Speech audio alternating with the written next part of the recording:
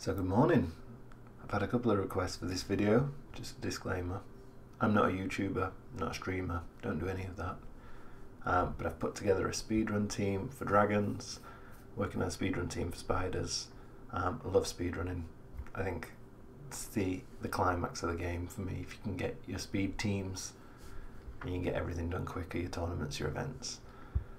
I'm not a whale, I don't have a very big account. Great Hall is, as you can see, it's got a bit of accuracy, crit damage, because I've got some void champs. Let's get into it. What the dragon team is, show you how fast we go, show you it's not a fluke. So my record time, I don't know if you saw it, was 51 seconds. It doesn't always do that. I think it's animation speed, and sometimes with Seer she's got a chance to take an extra turn, so I'll slow you down. So I'm running Tyrell, you could run War Maiden. I've got Seer, Renegade, Mausoleum Mage, Frozen Banshee. So damage for the waves, cooldown reset, brings the buffs for Seer to steal, which boosts their damage, and Frozen Banshee to take care of the dragon. A lot of people are going to have these champs. No legendaries here. You can see the defense comes down, break defense, and then Seer stole the buffs and did the nuke. Now Renegade's going to reduce the turn meters. What we want now is Renegade to die, because if she's taking turns on the dragon, that's going to slow us down. He got an extra turn, so that's going to slow us down a little bit more again, but nothing can do about that. Now Banshee comes in with a Frozen Blight, gets those poisons up. Try to get about 5 stacks up before the first shield, whatever this is, purple bar goes down. The dragon's not going to place a stun. The Frozen Banshee lays out so much damage, he never gets to do the stun move. You see, our guys are not even close to dying. Banshee's laying those poisons. Like I said, we were going to be a little bit slower because of a couple of the extra turns here or there. We're still under a minute, I believe. Just under a minute. So there's a little bit of RNG in that. I'll show you another run just to show you how it unfolded. So you're looking for Tyrell to lay his decreased defense, like that.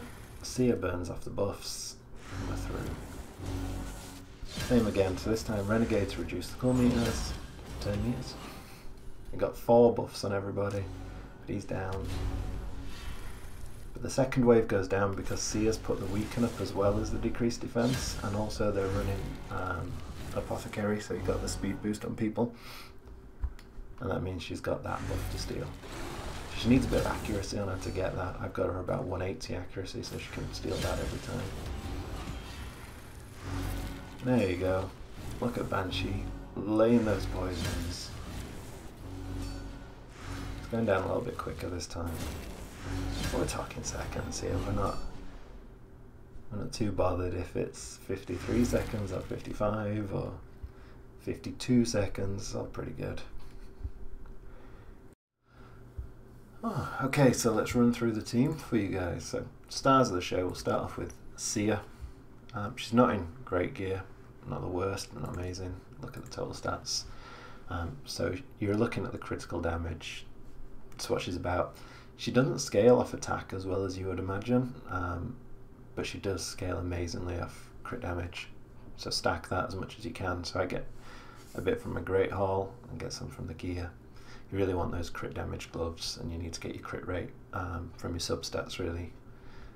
Speed, she's the second slowest on the team at 149, that's achievable for almost any of you, and 183 accuracy, because I want her stealing the speed buff from the second wave, just to ensure that second wave goes down. So that's why she's got a bit of debuff accuracy. Masteries, I didn't even complete them all, but I only wanted this extra crit damage. That's what you need to be going for. So a decent build gets the job done for me. She's booked, she needs those books. Not gonna lie. And you can see it's just 5-star pieces really. Just sort of threw together what I had. It's not, you know, everything's got crit rate and crit damage on it where I can. I could get better rolls. Definitely need a crit damage amulet. I put an accuracy banner on her, and that could probably be an attack ring, but I got a good attack roll on it, so I kept it.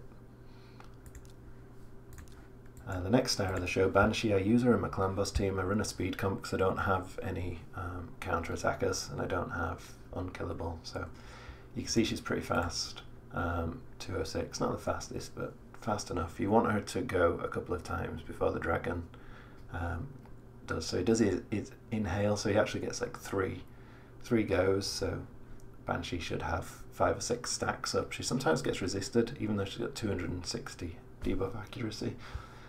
I don't really know how to fix that. Maybe I'll go a little bit more debuff accuracy on her, because sometimes she'll lay 1 stack of poison instead of 2s, and that can slow you down slightly, but you know, we're not talking much. I want her to survive any hits that the dragon doesn't do, so 45k health, 2.5k defense. Again, because she runs my clan boss team, currently 2 key nightmare with that team, so they tend to last about 7 or 8 minutes on clan boss. Anyway, that's a tangent we don't need to be on. Fully booked because she needs it, and why wouldn't you? Just quite easy to come across the books.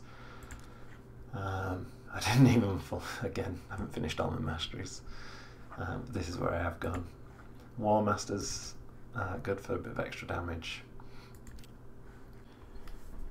Okay, so next we've got Renegade.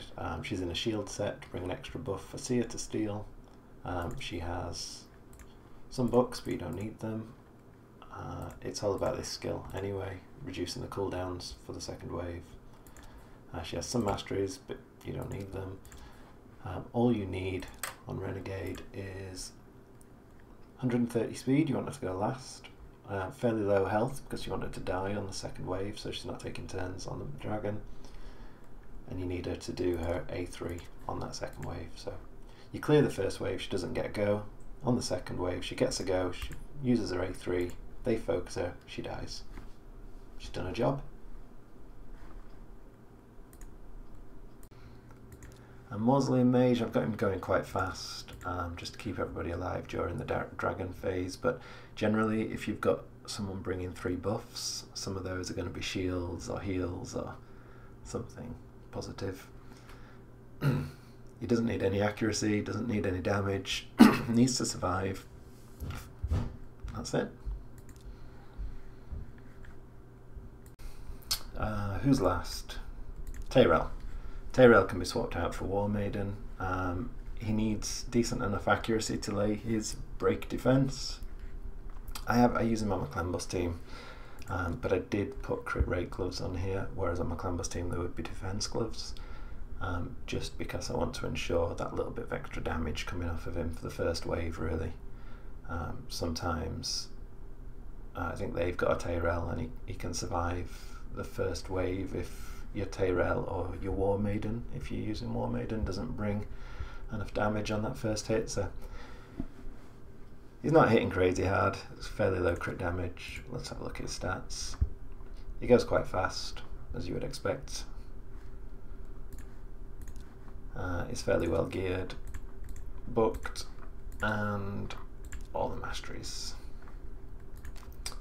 I think that's the whole team. So if you made it this far, well done. Just want to say thank you for watching. That's my Dragons team. I'm working on a Spider team at the moment, so I can clear Spider with a burn strategy using Ultimate Gaelic at the moment, but I've got 2 Cold Hearts, Renegade, a Paragon, and I just pulled Aina in the last event, and she can lay defense and weaken. So I'm just working on a speed team to clear Spider. My current best is somewhere around 29 seconds on that, so, but it's not 100% yet. But when I get that down and get Aina fully booked, I'll put another video, a little guide out showing that team. Till then, see you later. Thanks for watching.